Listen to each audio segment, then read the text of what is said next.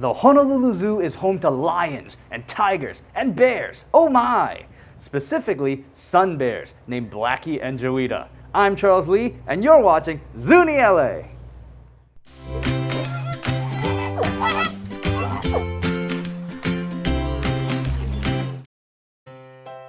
Sun bears are the smallest bear species in the world, but don't let their size fool you. They're also among the fiercest. They have to be in order to protect themselves from predators such as Sumatran tigers.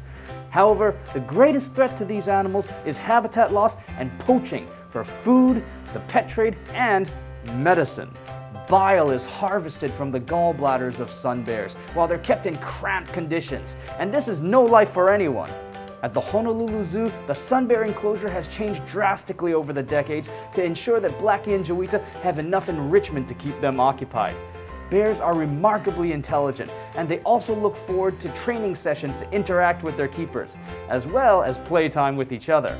These are bears though, so they play rough. Those claws aren't just weapons, they're tools for ripping open trees and beehives, or for climbing higher than any other bear species, or just for getting in that really good scratch. Sun bears are usually not a threat to humans as long as we leave them alone, and that means not poaching them. Herbal and modern medicines work way better than anything harvested from a wild animal. And ironically enough, the wildlife trade may actually end up causing diseases.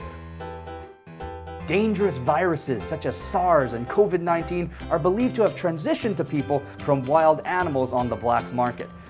So by not supporting these products, you're not only protecting wildlife, you're also protecting yourself and your family.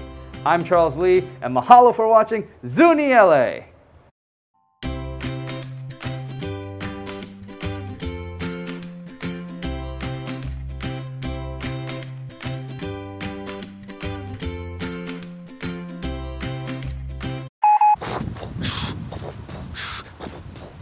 Bile. It is so vile. This stuff can wipe the smile off a crocodile. Don't be a dunce. Don't even do it once. And if you still think it's cool, then you're in denial. Peace.